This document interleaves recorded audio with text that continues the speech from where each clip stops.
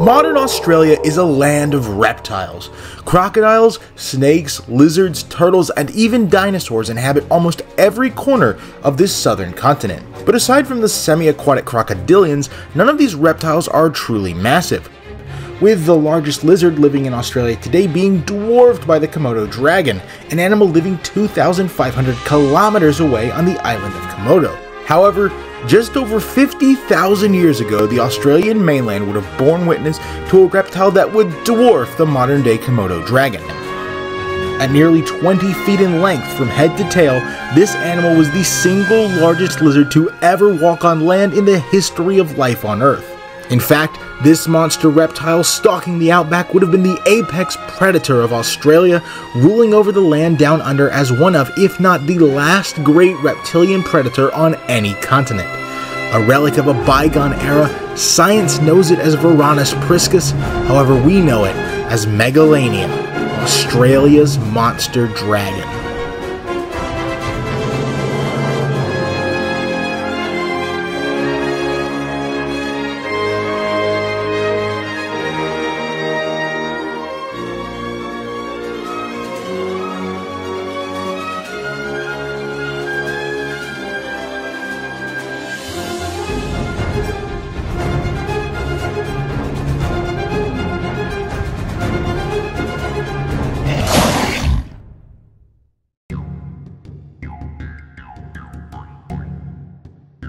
The first fossils of this giant reptile were discovered in 1859 west of Moreton Bay in eastern Australia and described by the famous paleontologist Sir Richard Owen.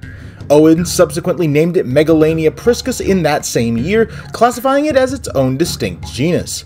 The name Megalania was chosen as a reference to the terrestrial nature of the Great Saurian, using the Greek word megas, great, and a modification of the Greek word eleno, meaning I roam, giving the genus name meaning great roamer. It is also worth noting that the word eleno has a close similarity to the Latin word lania, the feminine form of butcher. However, the two words are not actually related, and this has subsequently led to numerous mistranslations of the name as giant butcher.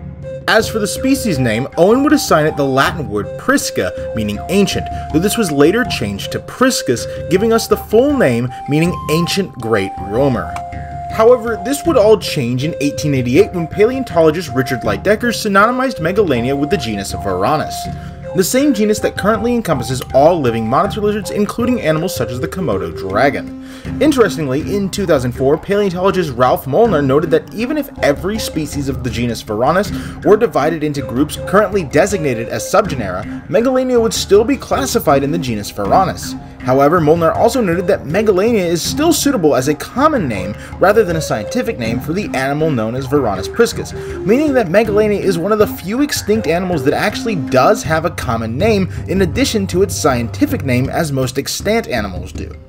As for the fossils themselves, the fossils discovered in 1859 consisted of just 3 vertebrae, and subsequent findings would also be incomplete, featuring just a few more vertebrae, isolated teeth, lower jaw bones, as well as limb bones, with a complete skeleton or even an intact skull having yet to actually be discovered, with most of said fossils having been discovered near and around Australia's eastern or southeastern coast. Additionally, a humerus, or upper arm bone, possibly belonging to a younger individual, was found at the Narakorte Caves in South Australia, though this has yet to be confirmed as to actually belonging to Megalania.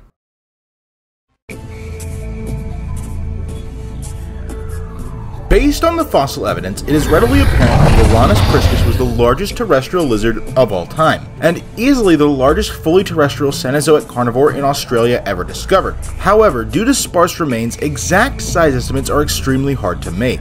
Early length estimates of this reptile were based on the largest individual discovered, which was originally thought to have been around 7 meters or 23 feet in length, with a maximum weight of 600 to 620 kilograms, or 1,300 to 1,370 pounds. However, in 2002, paleontologist Stephen Rowe presented a new estimate that greatly downsized this massive lizard, proposing that Megalania had an average length of just 3.5 meters or 11 feet, and a maximum of 4.5 meters or 15 feet.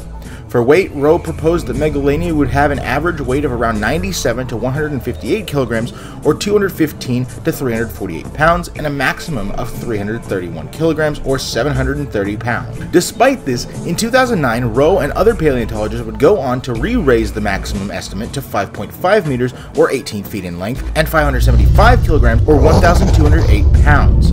If correct, this would place Megalania at roughly twice the size of the modern-day Komodo dragon.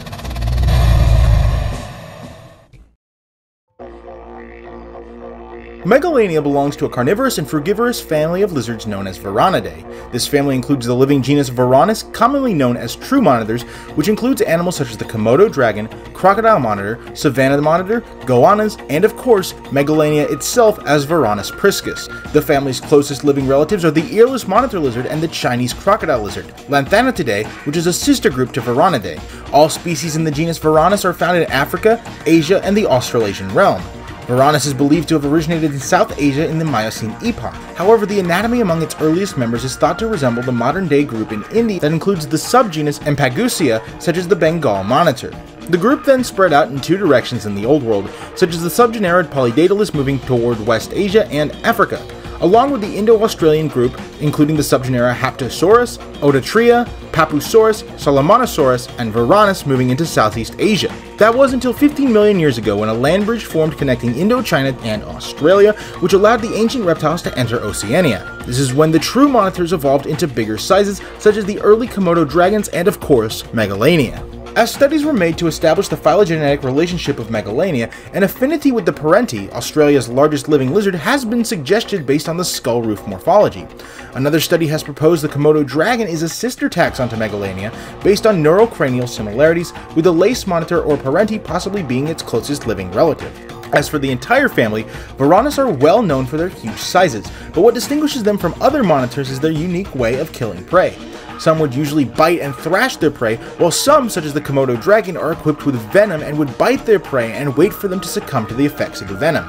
Varanus also use their long whip-like tails as a defense, along with having well-developed ventricular septum allowing their hearts to temporarily function like a four-chambered heart, which in turn ensures that the oxygenated blood is quickly distributed to the body without also flooding the lungs with high-pressure blood. The highly efficient circulatory system and robust legs allow true monitors to become powerful sprinters, making the Parenti the fastest of all monitors. With all of the family's features, Megalania would have had most of them, such as using its tail for defense, a powerful bite with potential venom, as well as being a good sprinter, though not necessarily as fast as other varanids. With all of these features that Megalania has, it is not hard to see how it became one of the top predators when it evolved in Australia. As mentioned previously, Megalania, being a varanid closely related to the Komodo dragon, was possibly venomous. In fact, many of its close relatives are too, being from the group of lizards called Toxicophera, which includes all reptile clades possessing toxin-secreting oral glands. In fact, Toxicophera actually includes all living and extinct snakes, which is where their venom comes from. Additionally, Toxicophera also includes within it the massive aquatic lizards known as mosasaurs. Closely related varanids use a potent venom in glands inside the jaw called a hemotoxin.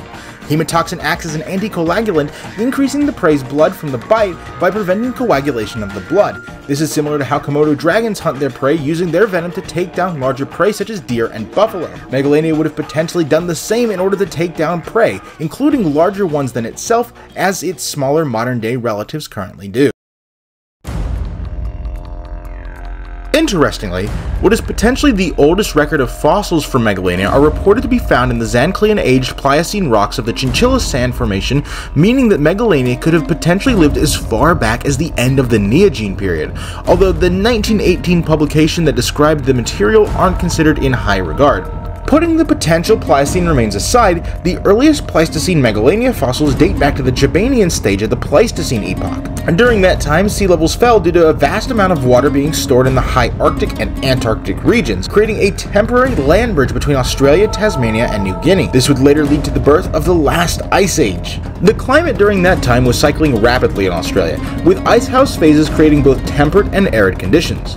The flora at this time were well suited to dry conditions, but the environment constantly changed as a result of rapid change in seasons. This included forests, grasslands, and deserts. The flora itself during Megalania's time was almost, if not, no different than today, consisting of plants like the famous eucalyptus, various kinds of pine trees, horsetails, ferns, grasses, and other flowering and non-flowering plants. Megalania was one of 3 apex predators present in its environment, believed to have lived in the open forest, woodlands, and grasslands, and it would have preyed on various different types of megafauna living in its environment during that time. Looking at the closest relatives of Megalania, such as lizards like the lace monitor, we can see that these animals are adapted to swim and climb trees. Going off their lifestyle, and as is evident from young Komodo dragons, it's entirely possible that young Megalania would have been capable of climbing trees for protection and prey on whatever is or was adapted for arboreal lifestyles, such as the likes of the genus Pseudamis, common bush-tail possums, and quolls on rare occasion. Young Megalania would have likely remained arboreal until they were big enough to defend themselves and hunt larger prey items, such as bandicoots, smaller extinct and extant kangaroos like the modern-day red and eastern gray kangaroos, extinct koala relatives, thylacines, emus, goannas, and young crocodilians. The parenti, another close relative of Megalania, are known to be the fastest of monitor lizards. They have a high amount of stamina, which enables them to chase down prey for a very long time. This makes them endurance hunters. Comparing their stamina to Megalania, however, Megalania would have likely been slower due to their size and heavy build. Because of this, it's considered Megalania would have been an ambush predator, waiting for the prey to come close enough for the predator to strike, where the animal would also attempt to chase down their prey as the venom does the work, as seen in Komodo dragons. As they grow older, Megalania would have gotten large enough to tackle Australia's biggest megafauna and compete with other large apex predators that also inhabited its environment. Adult Megalania hunted prey like large kangaroos such as Protemnodon, as well as the short-faced Procoptodon, the giant wombats Phascolanus and Cetaphilascames, the completely extinct Diprotodons like Diprotodon itself and Uoenia, and the giant dromornithid bird Genyornis. While Megalania was indeed the largest predator in its ecosystem, they still would have had to compete with quite a few predators throughout their lives. Young Megalania competed with the giant 2-foot-long skink Chillicula frongens and would have likely had to worry about larger predators like the famous marsupial lion Thylacoleo, the giant Wanambi, one of the last matsoid snakes, as well as crocodilians like Paludirex, the modern saltwater crocodile, and the terrestrial quincana, all of which would have served as competition for adults. Thylacoleo and quincana in particular, despite hunting the same prey and competing for the same food, were still dwarfed in size by the adult Megalanians and more than likely backed down from their kill depending on the size of the individual. Additionally, Megalania, like most monitor lizards, were likely solitary hunters, competing with their own kind for territory, mates, and most importantly food. However, the biggest threat to Megalania and to the other predators it competed with were early humans. Early humans began to migrate in Australia during the unnamed late Pleistocene stage, competing for the same food they preyed on. This then may have led to humans outcompeting the giant lizard later on. Overall, Megalania would have been at the top of its food chain, chasing down prey twice or nearly triple the size, and going head-to-head with some of Australia's other giant predators.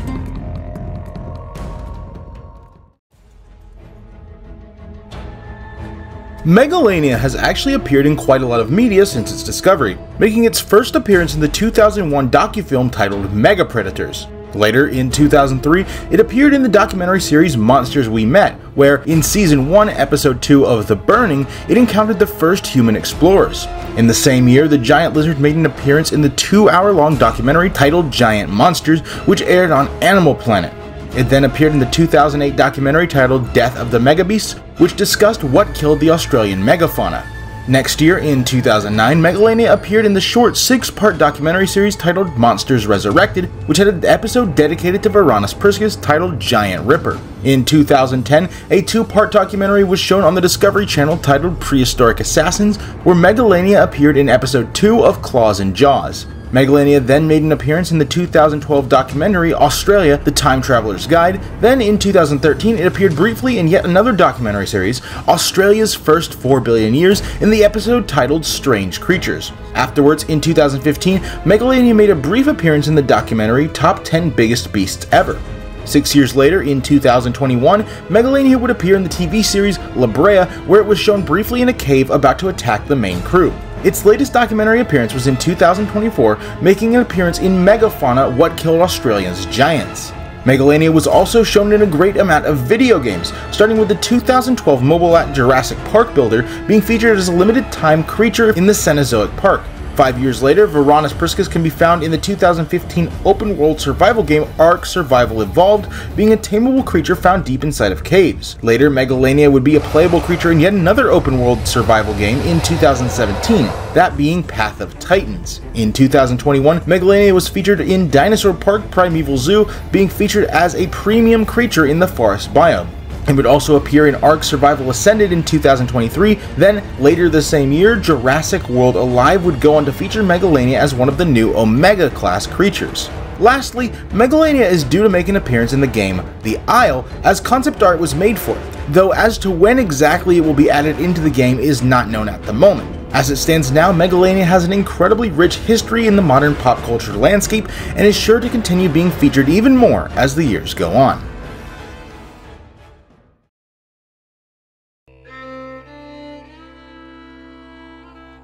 Megalania was one of the top predators of Australia during its time, and little would have been able to compete with it, let alone defend itself against it.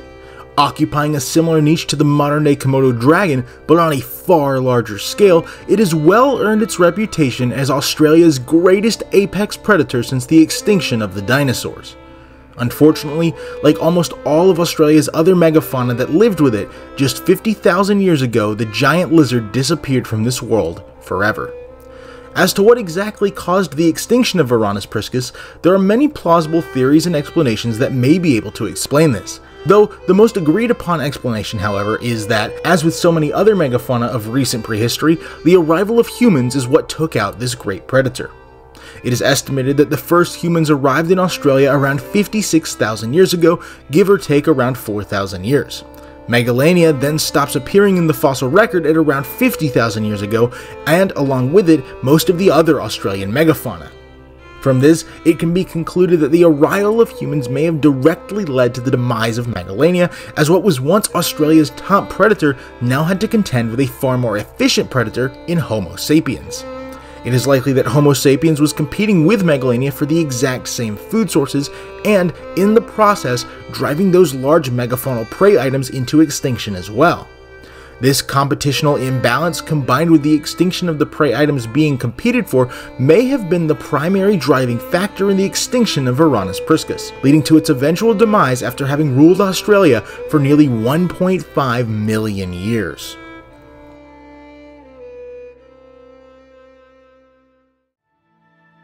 However, while the giant lizard did end up going extinct, it has certainly not been forgotten, as confrontations between early humans and Megalania are believed to have inspired tales of monstrous creatures in Australian Aboriginal mythology, such as the frog-faced reptilian known as the Wowie. Additionally, while the species Varanus Priscus has gone extinct, the genus Varanus still survives today as the largest living lizards, with the top 7 out of the 10 largest lizards alive today all residing in the genus that Megalania once hailed from. And while there are no 20-foot-long lizards alive anywhere on Earth today, animals such as the Komodo dragon still provide us a glimpse of the ancient past when giant reptiles walked the lands down under. Giants such as Megalania, Australia's monster dragon.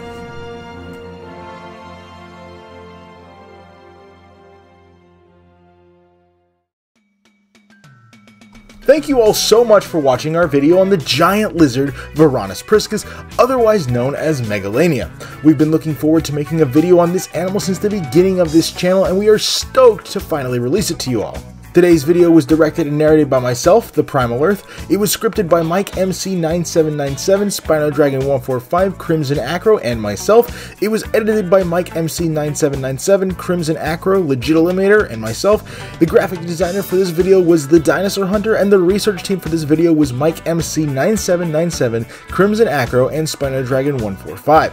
Thank you guys for watching. Make sure to like the video if you enjoyed it, comment down below suggestions for future videos, and subscribe and hit the notification bell to be notified when those videos come out. This has been Epoch-Now, and we will see all of you in the next video.